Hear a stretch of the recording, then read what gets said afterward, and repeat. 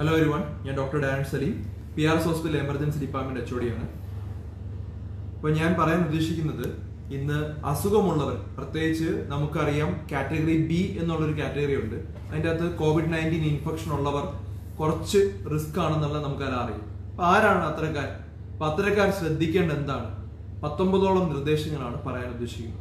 അപ്പോൾ ആരാണ് അത്തരക്കാരെന്ന് പറയുമ്പോൾ, ഒന്ന് ഹൃദയ സംബന്ധമായ പ്രോബ്ലം ഉള്ളവർ, വൃക്ക സംബന്ധമായ പ്രോബ്ലം ഉള്ളവർ, അല്ലെങ്കിൽ കരൾ സംബന്ധമായ രോഗമുള്ളവർ, ശ്വാസകോശ സംബന്ധമായ രോഗമുള്ളവർ, ഓൾറെഡി ഡയഗ്നോസ്ഡ് ആയിട്ടുള്ള ആള്, പിന്നെ വേറെന്താണ് പ്രഗ്നന്റ് ആയിട്ടുള്ള ലേഡീസ്, പിന്നെ ഇമ്മ്യൂണിറ്റി വളരെ കുറവുള്ള ആളുകൾ, പിന്നെ അതുപോലെ തന്നെ ക്യാൻസർ കീമോതെറാപ്പി ഒക്കെ കഴിഞ്ഞ ആളുകൾ, പിന്നെ അതുപോലെ അമിതമായി പ്രമേഹം അല്ല അമിതമായി രക്തസമ്മർദ്ദമുള്ളവർ, ഇത്തരക്കാരാണ് നിർബന്ധമായും ഈ ടോക്ക് ശ്രദ്ധിക്കേണ്ടത്. അതുപോലെ തന്നെ ഒത്തിരി ആളുകൾ വിളിച്ചു ചോദിക്കുന്നുണ്ട്, ഞങ്ങൾ എന്താണ് ശ്രദ്ധിക്കേണ്ടത്, ഞങ്ങൾ പേടിക്കേണ്ട ആവശ്യമുണ്ടോ, അങ്ങനെ ഒത്തിരി കാര്യങ്ങൾ വിളിച്ചു ചോദിക്കുന്നുണ്ട്. അപ്പം ആദ്യമായി കുറച്ച് കാര്യങ്ങൾ പറയാം.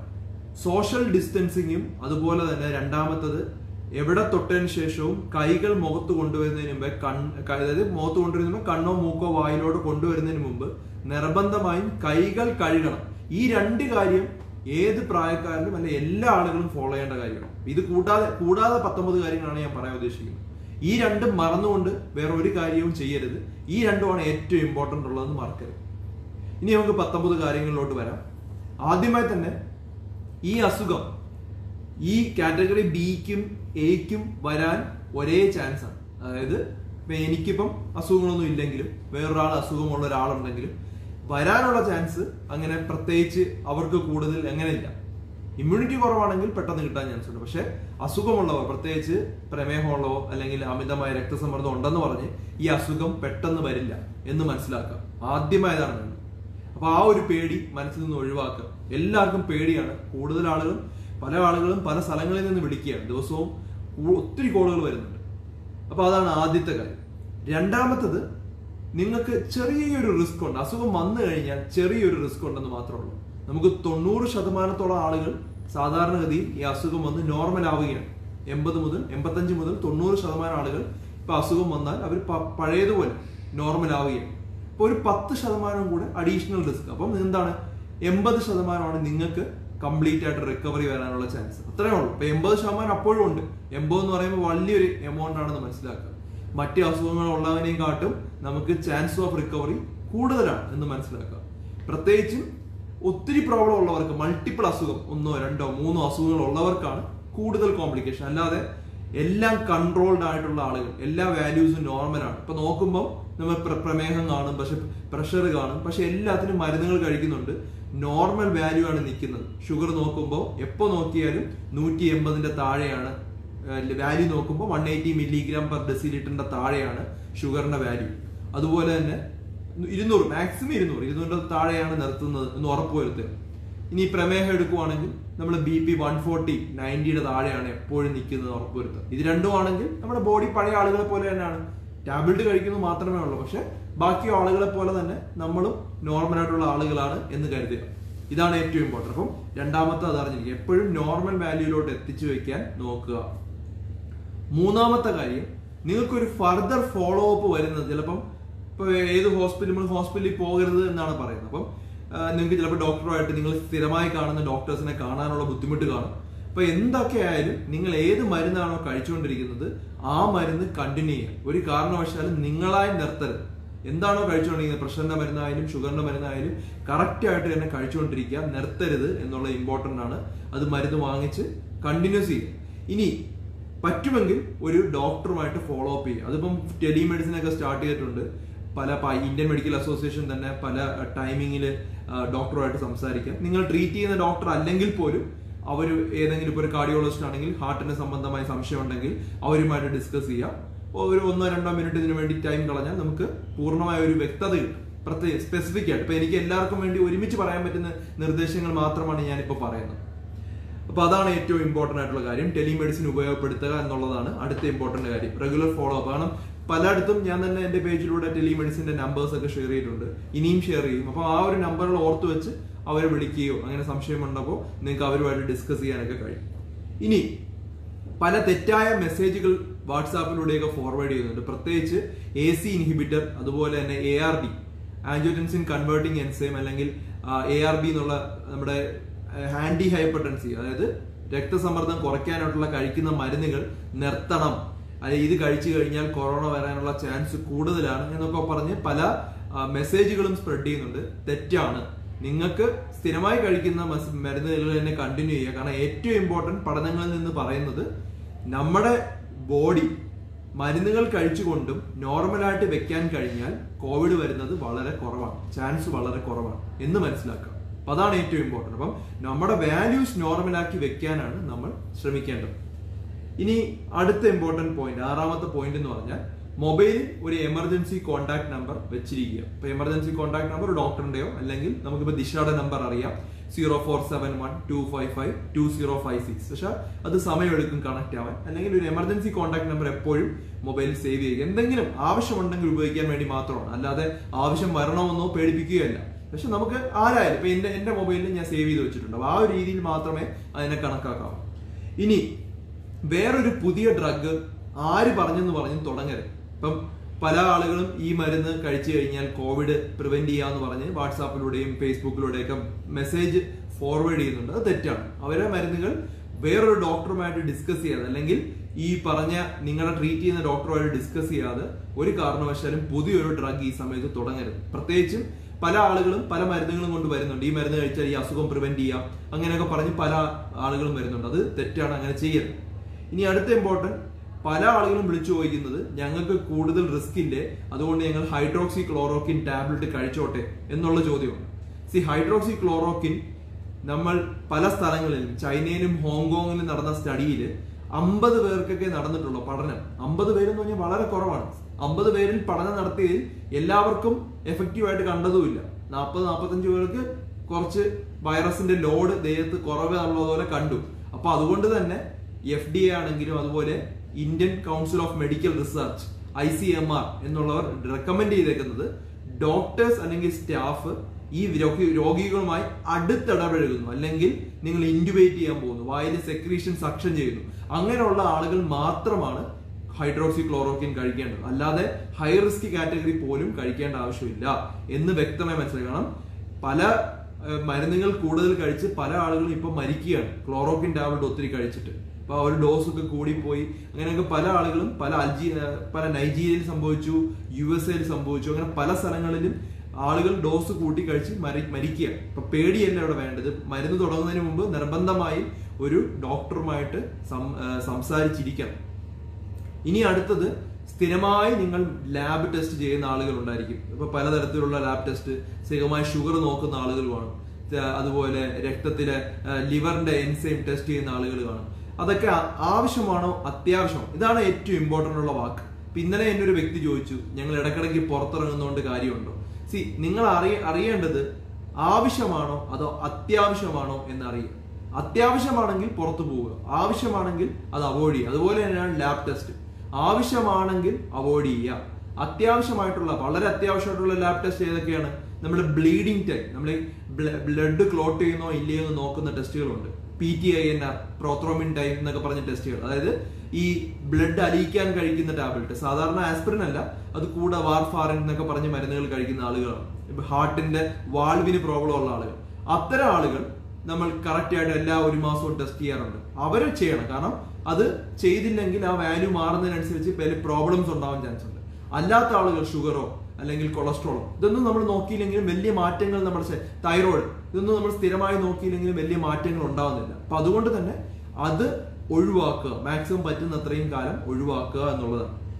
അപ്പം അർജന്റ് ആണെങ്കിൽ മാത്രമേ നമ്മൾ പുറത്തിറങ്ങാവൂ ഈ സമയത്ത്. ഇനി അടുത്ത എക്സസൈസ് വളരെ ഇമ്പോർട്ടന്റ് ആണ്. അസുഖമുണ്ടെന്ന് പറഞ്ഞ് എക്സസൈസ് ചെയ്യാതിരിക്കരുത്. സാധാരണ രീതിയിലുള്ള എക്സസൈസ് ചെയ്യാം. പക്ഷേ നിങ്ങൾക്ക് ഹാർട്ട് തരത്തിലുള്ള വളരെ സിവിയർ പ്രോബ്ലം ഉണ്ട്, അല്ലെങ്കിൽ വളരെ ഡോക്ടേഴ്സ് വളരെ റെസ്ട്രിക്ഷൻ പറഞ്ഞിട്ടുണ്ടെങ്കിൽ 10 മിനിറ്റ് എക്സസൈസ് ചെയ്യും. അങ്ങനെ ഒരു ദിവസത്തിൽ 3 പ്രാവശ്യം ചെയ്യും. അപ്പൊ തന്നെ 30 മിനിറ്റ് ആയി. ഇതെന്താണ് ഗുണം? നമ്മുടെ ഒത്തിരി എക്സസൈസ് ചെയ്യുന്ന സമയത്ത് നമ്മുടെ ശരീരത്തിൽ ബ്ലഡിന്റെ ഫ്ലോ കൂടും, റീസർക്കുലേഷൻ ഉണ്ടാവും. നമ്മുടെ ബോഡിയിൽ മാക്രോഫേജസ്, അതായത് ഈ വൈറസിനെ അല്ലെങ്കിൽ ബാക്ടീരിയയൊക്കെ തിന്നുന്ന സാധനങ്ങൾ, അല്ലെങ്കിൽ അതിനെ നശിപ്പിക്കുന്ന മാക്രോഫേജസ് ആണെങ്കിലും ലിംഫോസൈറ്റ് ആണെങ്കിലും, ഇത് ബോഡിയിൽ കൂടുതൽ സർക്കുലേഷൻ ഉണ്ടാവാൻ വേണ്ടിയാണ് ഒരു മിനിമം എമൗണ്ട് ഓഫ് എക്സസൈസ് ദിവസവും ചെയ്യണം എന്ന് എല്ലാവരോടും പറയുന്നത്. ഇനി അടുത്ത ഇമ്പോർട്ടന്റ് റിവേഴ്സ് ക്വാറന്റൈൻ ആണ്. ഇത് മറക്കരുത് ഈ വാക്ക്. കാരണം ലോക്ക്ഡൌൺ മാറിയാൽ പൊതുജനങ്ങൾ, ലോക്ക്ഡൌൺ മാറില്ല പക്ഷെ എന്നാലും ലോക്ക്ഡൌൺ മാറുകയാണെങ്കിൽ ആളുകളെല്ലാം പുറത്തോട്ടിറങ്ങും. പക്ഷെ അസുഖമുള്ള അല്ലെങ്കിൽ കാറ്റഗറി ബിയിലുള്ള ആളുകൾ അത്യാവശ്യത്തിന് മാത്രമേ പുറത്തിറങ്ങാം. ആവശ്യങ്ങളെല്ലാം മറ്റുള്ളവരെ കൊണ്ട് ചെയ്യിപ്പിക്കുക. ആവശ്യമില്ലല്ലോ, പതുക്കെ ചെയ്താൽ മതിയല്ലോ. അപ്പൊ അതുകൊണ്ട് തന്നെ അത്യാവശ്യത്തിന് മാത്രമേ പുറത്തിറങ്ങണം. നമുക്ക് അസുഖം വന്നാൽ ഒരു 10% കൂടെ അഡീഷണൽ റിസ്ക് ഉള്ളത് കൊണ്ട് വീട്ടിലിരുന്ന് നിങ്ങൾക്ക് ചെയ്യാൻ പറ്റുന്ന എല്ലാ കാര്യങ്ങളും ചെയ്യുക. റിവേഴ്സ് ക്വാറന്റൈൻ ഇമ്പോർട്ടന്റ് ആണ്. അതായത് ഈ വ്യക്തികൾ നിർബന്ധമായും കുറച്ച് വീട്ടിനോട്ട് ഈ അസുഖം പൂർണ്ണമായി ഒന്ന് മാറുന്നത് വരെ ഒന്ന് മാറി നിൽക്കുന്നത് വളരെ നല്ലൊരു കാര്യമാണ്. കാരണം അസുഖം കുറയും, അത് ഇമ്പോർട്ടന്റ് ആണ്. ഇനി ഡയറ്റ് വളരെ ഇമ്പോർട്ടന്റ് ആണ്. പ്രമേഹമുള്ള ആളുകൾ നമ്മൾ സാധാരണയിൽ 3-4 പ്രാവശ്യമാണ് ആഹാരം കഴിക്കുന്നത്. അപ്പൊ നമുക്ക് ഷുഗറിന്റെ നമുക്ക് ഇടയ്ക്കിടയ്ക്ക് ചെക്ക് ചെയ്യാൻ പറ്റില്ല. അതുകൊണ്ട് തന്നെ നിങ്ങൾ എന്ത് ചെയ്യണം, പല സമയത്തായിട്ട് ആഹാരം കഴിക്കുക. ഇപ്പം ഒരു 6 പ്രാവശ്യമായിട്ട് ഡിവൈഡ് ചെയ്യുക. നമ്മൾ കഴിക്കുന്ന ആഹാരം തന്നെ 6 പ്രാവശ്യമായിട്ട് ഡിവൈഡ് ചെയ്യുക. ഒരു 2 മണിക്കൂർ ഇടവിട്ടോ അല്ലെങ്കിൽ 3 മണിക്കൂർ ഇടവിട്ടോ ഇടയ്ക്കിടയ്ക്ക് ആഹാരം കഴിക്കുക. അപ്പം നമ്മുടെ ബോഡിയിൽ ആവശ്യത്തിനുള്ള ഇൻസുലിൻ ഉണ്ടാവുകയും ആ പ്രോപ്പറായിട്ട് അതിനെ നോർമലാക്കി വെക്കുകയും ചെയ്യും. ഇനി അമിത രക്തസമ്മർദ്ദമുള്ള ആളുകൾ എന്ത് ചെയ്യണം, ഡാഷ് ഡയറ്റ് എന്ന ഡയറ്റ് ഉണ്ട്. ഞാൻ ഡയറ്റ് എക്സ്പ്ലെയിൻ ചെയ്തിട്ടുണ്ട് നമ്മുടെ പേജിലൂടെ തന്നെ. അപ്പൊ അത് ഡാഷ് ഡയറ്റ് എന്ന് പറഞ്ഞാൽ diet എഗ്നിസ്റ്റ് to stop hyper tension. അതായത് ഉപ്പ് കുറച്ച് കഴിക്കുക. 5 ഗ്രാം ഉപ്പാണ് നമ്മൾ ഒരു ദിവസം കഴിക്കേണ്ടത്. ഉപ്പ് ആ ലെവലിന്റെ താഴെ കൊണ്ട് നിർത്തുക. പിന്നെ വെജിറ്റബിൾസും ഫ്രൂട്ട്സും ആഡ് ചെയ്യേണ്ടത് എന്നുള്ളൊരു ഡയറ്റാണത്. നമ്മൾ കഴിക്കുന്നതിന്റെ പകുതി വെജിറ്റബിൾസും ഫ്രൂട്ട്സും ആയിരിക്കണം എന്നുള്ളതാണ് ആ ഒരു ഡയറ്റ്. അത് വളരെ ഇമ്പോർട്ടന്റ് ആണ്. ഡാഷ് ഡയറ്റ് ഏറ്റവും നല്ല ഡയറ്റാണ്. പ്രത്യേകിച്ചും ഹൈപ്പർ ടെൻഷൻ ഉള്ളവർക്ക് നല്ലൊരു ഡയറ്റാണ്. അത് മറ്റൊരു സന്ദർഭത്തിൽ കൂടുതൽ അതിനെക്കുറിച്ച് വിശദീകരിക്കാം. ഇപ്പൊ ഡാഷ് ഡയറ്റ് ഇമ്പോർട്ടന്റ് ആണ്. അതുപോലെ ഡയറ്റ് ഇങ്ങനെ ആലോചിക്കുക. അപ്പം പിന്നെ അതുപോലെ കിഡ്നി പ്രോബ്ലം ഉള്ള ആളുകളാണെങ്കിൽ അധികം മീറ്റ് കഴിക്കാതിരിക്കാൻ ശ്രമിക്കുക. ലിവർ പ്രോബ്ലം ഉള്ള ആളുകളും അധികം മീറ്റോ അതുപോലെ ദഹിക്കാൻ പാടുള്ള സാധനങ്ങൾ, പ്രത്യേകിച്ചും കിഡ്നി പ്രോബ്ലം ഉള്ളവരും ലിവർ പ്രോബ്ലം ഉള്ളവരും വൃക്കയും അതുപോലെ കരൾ രോഗമുള്ളവർ കുറച്ച് കഴിക്കേണ്ടതാണ്. അത് ഇമ്പോർട്ടൻ്റ് ആണ്. അതുപോലുള്ള ദഹിക്കാൻ പാടുള്ള സാധനങ്ങൾ കുറച്ച് കഴിക്കണം. പിന്നെ വെള്ളം വളരെ ഇമ്പോർട്ടൻ്റ് ആണ്. ഞാൻ ഇന്നലെയും വീണ്ടും പറയുകയാണ്, വെള്ളത്തിന്റെ പവർ നമ്മൾ അണ്ടർ എസ്റ്റിമേറ്റ് ചെയ്യരുത്. ഒരു 3 ലിറ്റർ വെള്ളം ദിവസവും കുടിക്കുക. അതിന് നമ്മൾ 25 കിലോയ്ക്ക് 1 ലിറ്റർ എന്നുള്ള കണക്ക് ഓർത്താൽ മതി. വെള്ളം ധാരാളം കുടിക്കുമ്പോൾ നമ്മുടെ ബോഡിയിൽ നിന്നുള്ള ഇമ്പ്യൂരിറ്റീസും വൈറസും എല്ലാം മൂത്രത്തിൽ കൂടെ പോകും. ഇനി നിങ്ങൾക്ക് ഹാർട്ട് ഫെയിലിയറോ അല്ലെങ്കിൽ ലിവർ ഫെയിലിയറോ ഒക്കെ ഉണ്ടെങ്കിൽ ഡോക്ടർ പറഞ്ഞിട്ടുണ്ടായിരിക്കും എത്രയാണ് കഴിക്കേണ്ടത്. അത് കൃത്യമായി കഴിക്കുക. അതിൽ കൂടുതൽ കഴിക്കാതിരിക്കുക. അത് ഇമ്പോർട്ടൻ്റ് ആണ്. അപ്പൊ ആ ഒരു റെക്കമെൻഡേഷൻ ഉള്ളവർ കൃത്യമായ മരുന്നുകൾ ആ രീതിയിൽ തന്നെ വെള്ളം കുടിക്കേണ്ടതാണ്. ഇനി അടുത്തത്, നമ്മൾ എന്തൊക്കെയാണെങ്കിലും നമുക്കറിയില്ല, പുറത്തു പോകുന്ന വ്യക്തികൾക്ക് ഈ ഒരു രോഗം കൊണ്ടുവരാൻ ചാൻസ് ഉണ്ട്. അവർ കാരിയർ ആവാൻ ചാൻസ് ഉണ്ട്. അപ്പൊ എന്ത് ചെയ്യണം, നമ്മൾ ഉപയോഗിക്കുന്ന പ്ലേറ്റ്, ടവൽ, ഗ്ലാസ് ഇത് നമ്മൾ മാത്രം ഉപയോഗിക്കുന്നതായിരിക്കണം. മറ്റുള്ളവരായിട്ട് മിക്സ് ചെയ്യാതിരിക്കാൻ ശ്രമിക്കുക. ഈ സമയത്ത് ഉപയോഗിക്കുന്നത്, പ്രത്യേകിച്ച് ഈ ഒരു ഔട്ട് ബ്രേക്ക് ഒരു 2-3 മാസം കാണും. അത്രയും കാലം നമ്മൾ മാത്രം അതിനുവേണ്ടി മാത്രമായിട്ട് ഉപയോഗിക്കാനായിട്ട് ശ്രമിക്കുക. ഇനി ഞാൻ പറഞ്ഞു വീണ്ടും, ഈ പുറത്തു പോകുന്ന വ്യക്തികൾ നമ്മുടെ മക്കളാവാം അല്ലെങ്കിൽ ആരും ആവാം.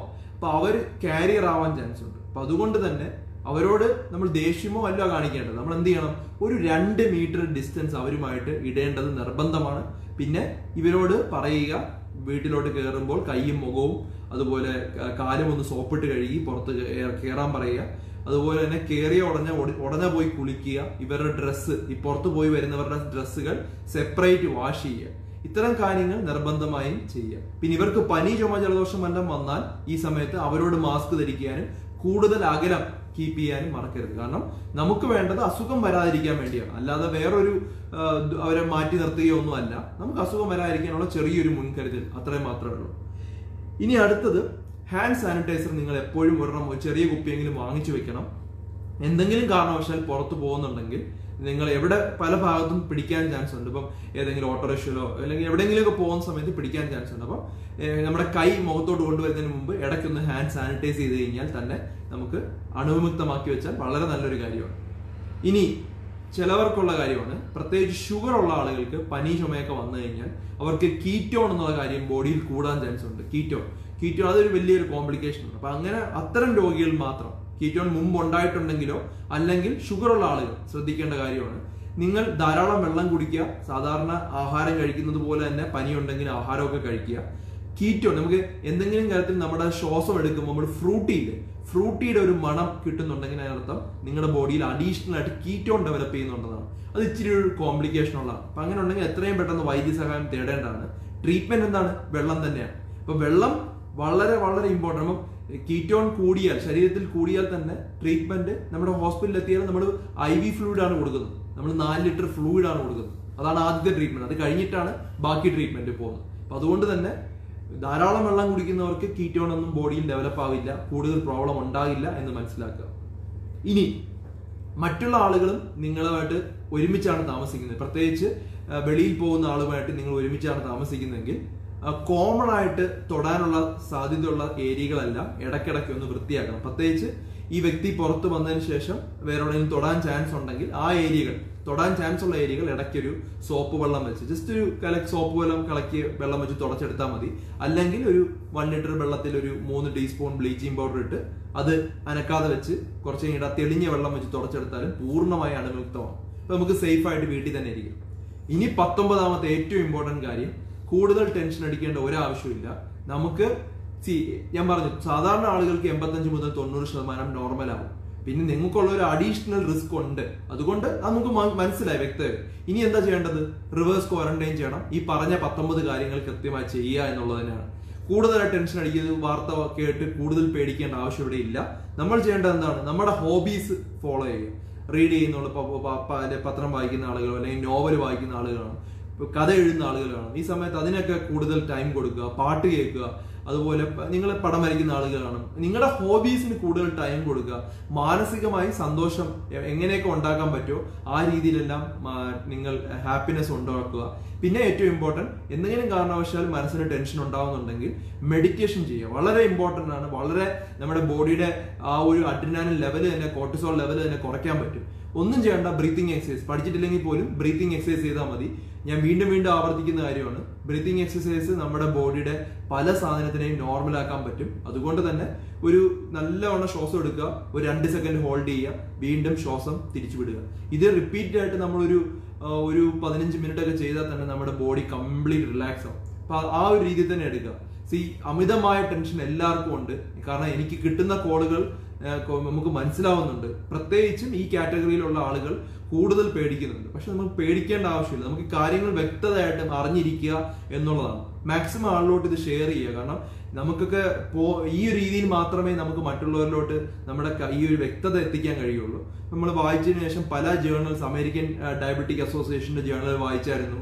അതുപോലെ തന്നെ പല ഇംഗ്ലണ്ടിന്റെ ജേർണൽ വായിച്ചു. അതിനകത്ത് നിന്നൊക്കെ എടുത്ത പോയിന്റ്സ് ആണ് ഈ പോയിന്റ് എല്ലാം. അപ്പൊ ആ ഒരു എല്ലാവരും നിർദ്ദേശിക്കുന്ന വലിയ വലിയ ഡോക്ടേഴ്സും റിസർച്ചുകാർ ചെയ്ത കാര്യങ്ങളാണ് ഈ പറയുന്നതെല്ലാം. വളരെ യൂസ്ഫുൾ ആയിരിക്കും. നിങ്ങൾ മറ്റുള്ളവർക്ക് എത്തിച്ചു കൊടുക്കുക. മറ്റൊരു ടോപ്പിക്കുമായി ഉടനെ ഡോക്ടർ ഡി ബെറ്റർ ലൈഫ് വരുന്നതായിരിക്കും.